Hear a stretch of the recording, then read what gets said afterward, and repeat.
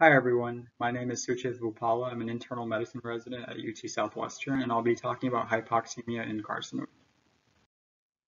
The case revolves around an 83-year-old woman without prior cardiac history, presenting with weight loss and chronic diarrhea.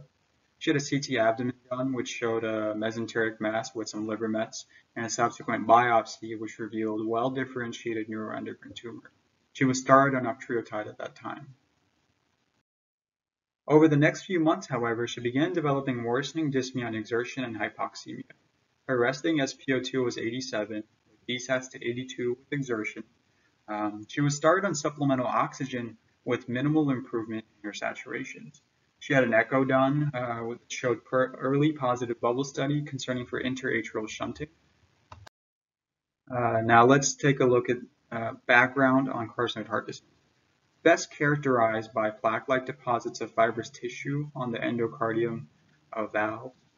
Usually affects the right heart much more than the left heart, reason being that vasoactive substances like serotonin, which are implicated in the pathogenesis of the disease, are cleared out by the lungs. If a shunt is present, however, you can see left heart involvement. There's a paucity of data on interventions in this arena. However, an '08 clinical trial on patients with carcinoid disease, severe PFOs, and New York Heart Association Class 3 symptoms showed improvement in functional capacity and symptoms with PFO closure.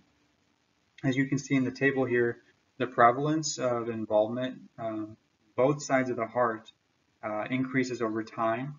The right heart involvement much greater than the left heart involvement. Now let's take a look at some images. This TEE here, we can see significantly thickened tricuspid leaflets and incomplete coaptation and dilated right-sided chambers.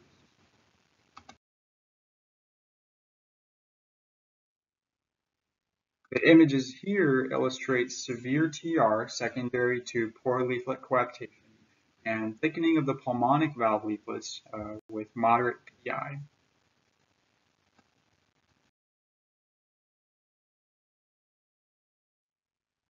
And finally, now we can see the interatrial septum, the aneurysmal interatrial septum.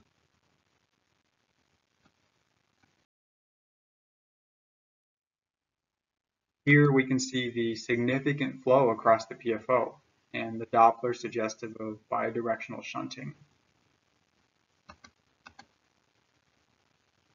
Noted here. Now we can see the mitral valve leaflets thickened, the associated moderate MR, also some aortic thickening in mild AI. Like I mentioned earlier, see the left heart involvement here because of PFO or shunt being present.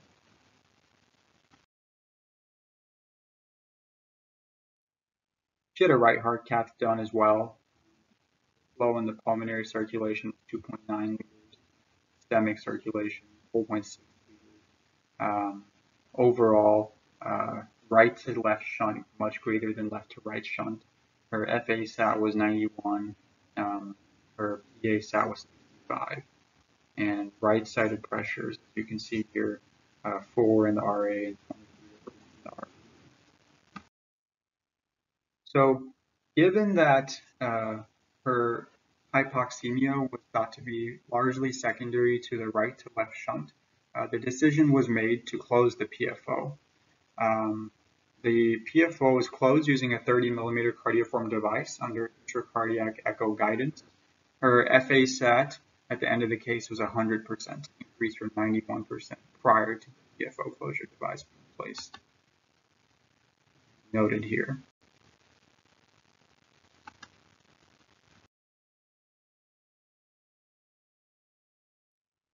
So post-procedurally, there was a marked improvement in her exertional symptoms and functional capacity, no longer required any supplemental oxygen, and her SpO2 was greater than 95% on repair. Her follow-up echo showed no residual flow across the PFO, persistently dilated right atrium and right ventricle, and moderate TR, which was previously severe. There's no plans for surgical interventions given marked improvement in her symptoms and reduction in TR from hemodynamic effects of decreased shunting.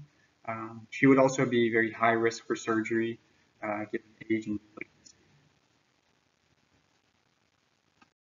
Here are my references, and I'd like to thank Dr. Luna and Dr. Breyer for their guidance.